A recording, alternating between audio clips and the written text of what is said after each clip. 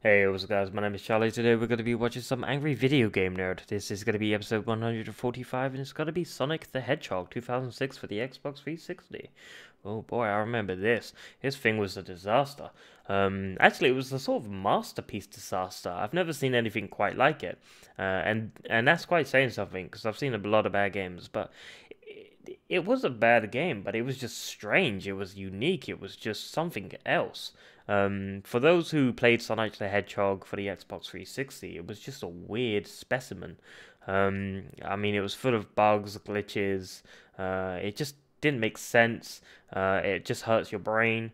So yeah, I'm very interested to see what the Angry Video Game Nerd has to say about this game. So let's check it out, shall we? Let's go.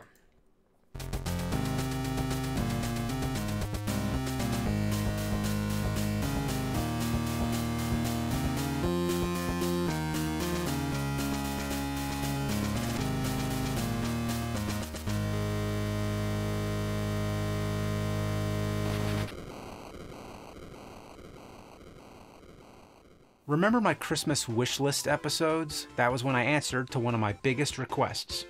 The request I hear all the time is the bad Sonic the Hedgehog games. What bad Sonic games? In this episode, I talked about how awesome the Sonic franchise was, but then examined some of the titles that I hadn't played till then. And these are the ones you could say were not so good. But the requests still continue. The game everyone keeps pointing me to is Sonic the Hedgehog, or Sonic 06 as it's known by. But I can't imagine it being that bad because it's Xbox 360. It's only slightly over 10 years old. I mean, how bad could this It's gonna fucking suck, isn't it? Yeah, you have no idea. Oh wow, the opening scene looks great. I mean, the graphics are great, but what am I looking at exactly? Is this Final Fantasy meets Pacific Rim? Then Dr. Robotnik shows up. I mean, excuse me, Eggman. I'll never get used to that. And then Sonic comes in. But where are we? This doesn't look like any Sonic universe that I know. Then we get a loading screen. Ugh. And then another cutscene. Yeah, there's loading in between the cutscenes. But the second scene looks nothing like the other. Now it looks more like the in-game graphics, but you're not playing it. Then there's another load screen, and after that, the game finally starts. Yeah. But the loading only gets worse. Anytime you push a button or do anything or scratch your nose, it loads. Like here, look at this. You go up to talk to someone, it loads. Then they say something, and it loads again. And the loading can take as long as 20 seconds, maybe more. So far, this game has given me nothing but shit! The game is giving me shit! No, no, no! What are we doing in a town anyway? I'm not aware of any Sonic games where Sonic the Hedgehog is coexisting with human beings. Yeah. I mean, look at this guy. He doesn't belong in a Sonic game. He looks like he should be doing your taxes. And they're all speaking 1,000 silent words per minute.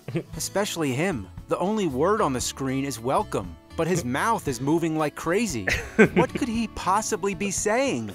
Welcome, welcome, welcome, welcome, welcome, welcome, welcome, welcome, welcome, welcome, welcome, welcome, welcome. Here we have Bob Hoskins from Super Mario Brothers the movie. Then there's this crack addict in an alley. Hey, did you see that? Did you hear that? They're coming after me. Crack, crack, crack, I need crack. This guy's moving around like a creepy marionette dummy. And this old woman bugs me out too. God.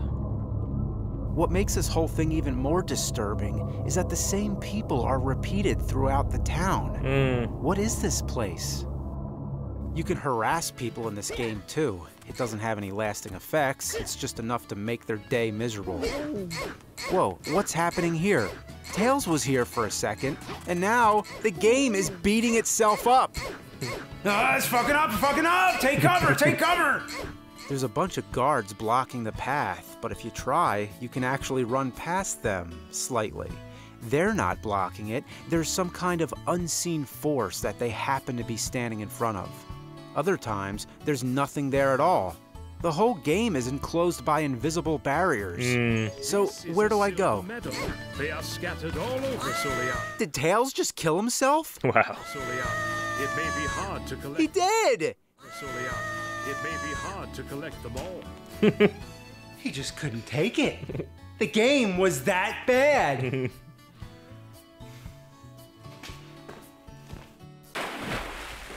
To get anywhere, first you have to talk to this raving madman who gives you shoes. Shoes! Shoes! Once you have the shoes, you get to run through a bunch of hoops. Who does Sonic think he is? Superman? After you do that, you're able to buy the light chip, which allows you to jump across the water, which leads to the entrance. The entrance to level 1. In the level, the game takes on a fantasy style, which is more like what you'd expect from a Sonic game. This is where the action begins. You're fighting robots, you're running around loops, you're doing all the fun stuff you'd want. But it's not fun. It almost is. You're doing something that would normally be fun, but there's something on top of it that's making it less preferable, like jumping on a trampoline with a bucket full of dog turds on it. Most of the experience is sort of automated. Yeah. All you do is push buttons at the right time, and Sonic jumps to wherever he's supposed to land, including a killer whale. It looks cool, but you're not controlling much of it. Yeah. When you take out enemies, Sonic automatically locks onto his target, so all you're doing is tapping the button over and over. But the gameplay changes every 10 seconds, so there's no way to really sum it up. It's all over the place. You also get some kind of weapon called a dummy ring bomb. What kind of name is that? What else is there? Dope gem gun? You can move the camera angle, but if there's anything in your way, the camera stops, as if there's physically a camera that exists which bangs into everything.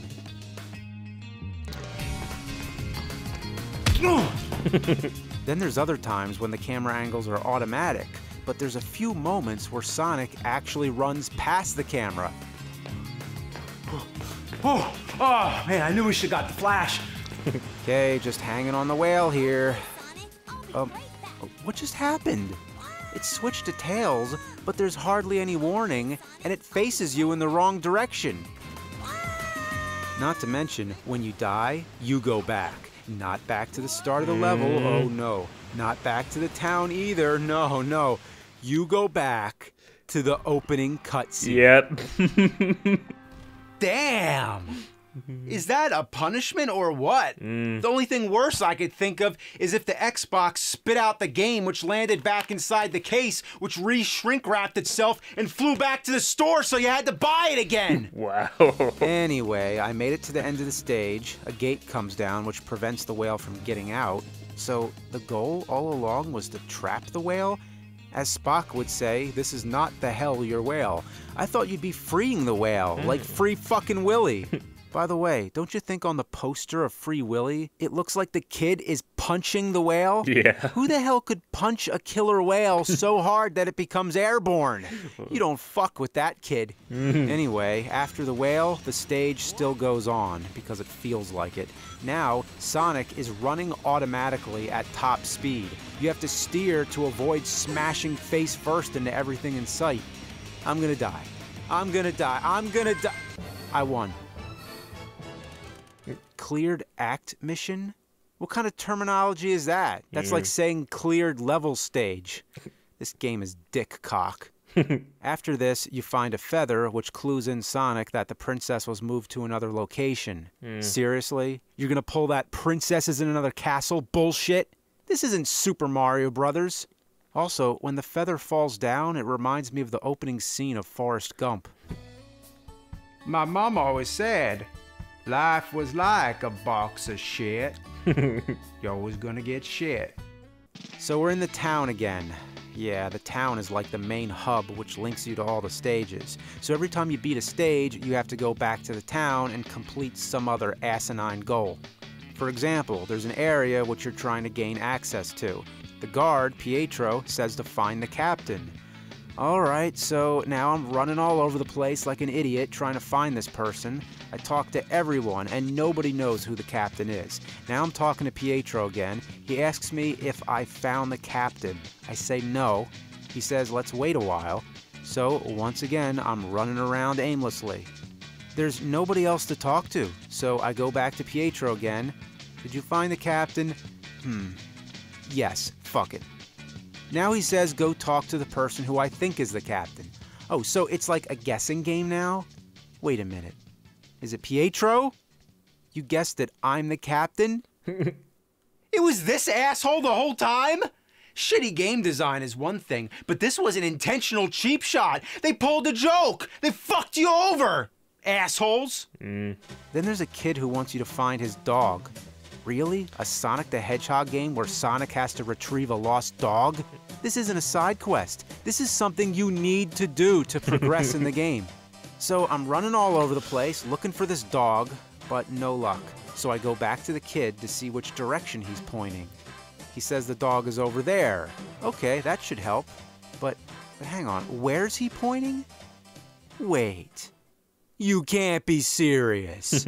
He's pointing at a wall! You know what, kid? How about you find the dog? Put up some posters. That boy's gotta think. You got a pet, you got a responsibility. If your dog gets lost, you don't stand there pointing at a wall. You get your ass out there and you find that fucking dog! Yeah.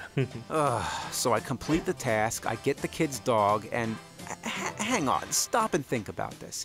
It's designed to look like a real-life dog, yet it's sitting next to a giant cartoon hedgehog. What kind of world does this game exist in? By the way, am I hearing Mega Man 2 music?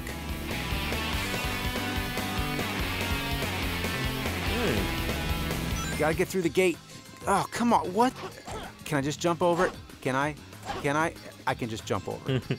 I find it amusing how Sonic can propel himself by touching these bumpers, even though he touches them from the back. I think that kind of thing happens in some of the classic side-scrolling Sonic games, but of all the things they could have included from the classic games, why that? That would be like making a new Castlevania game and making sure to include the ability to moonwalk on the stairs, but otherwise doing whatever garbage you want. Whoa, did you see that? Ah! All I did was jump. The game can't handle that? Sometimes if you run up against the wall, you lose control, and Sonic does this sideways moonwalk. And sometimes you end up standing at a strange angle. Why is he standing like that? Why is he hovering in the air? Why can't he jump without going upside down? Why is it when you fall in the water you disappear or fall through the ocean floor? What other game can you think of where you fall in the water and end up in the sky?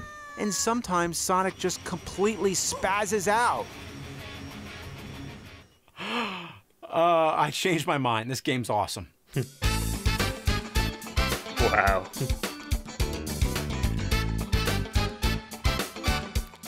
So after you go to Egypt and defeat the giant Transformer dog by grabbing the lightsaber that's sticking out the back of his neck and riding him headfirst into a wall, you rescue the princess. I'm pretty sure she can walk, but Sonic is always carrying her, even when he's not running. Anyway, you race through the next stage and there's all these fallen pillars in the way, but you can go right through them. Okay, now it's like we're playing big rigs. God. No stage would be complete if it didn't throw you some kind of curveball. Here, whenever you're running on sand, you have to hold RT, which surrounds you in a magic aura. Otherwise, you fall through the sand. You don't sink in it like it were quicksand. You fall right through. Maybe it's really quicksand.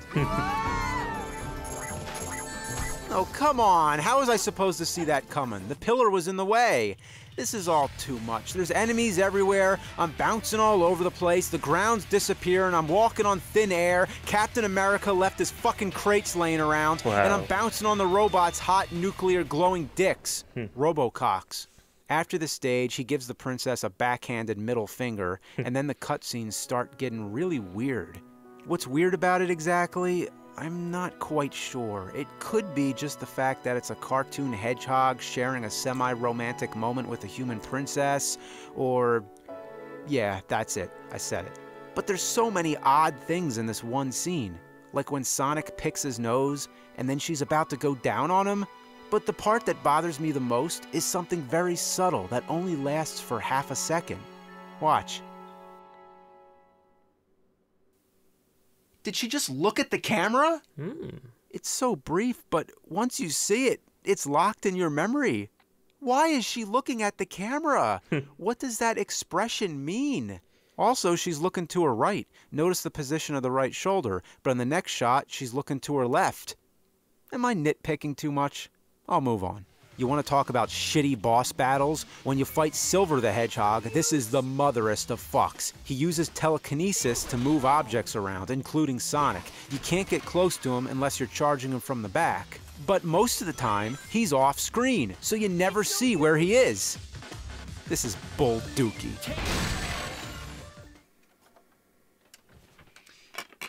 You know what?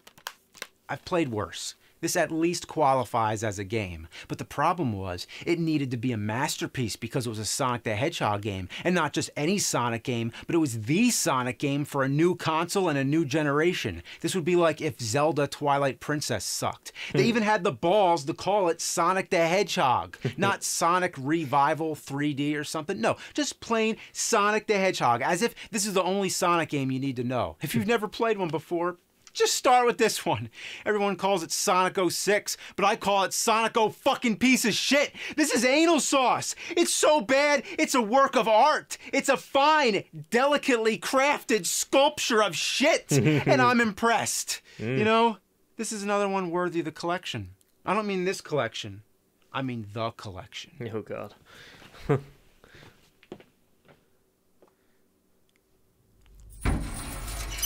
Wow. Oh God, Dark Castle and Dr. Jekyll, Mr. Hyde, no. Silver Surfer, no.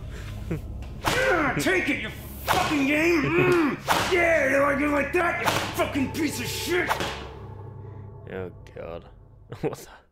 This episode of Angry Video Game Nerd is sponsored by Full Sail University. Make games that don't suck. World building, strategy, and storytelling are the fundamentals of creating a game, and it takes a cohesive team of creative thinkers to cover those bases. At Full Sail University, there's a range of gaming degree programs to address each unique role.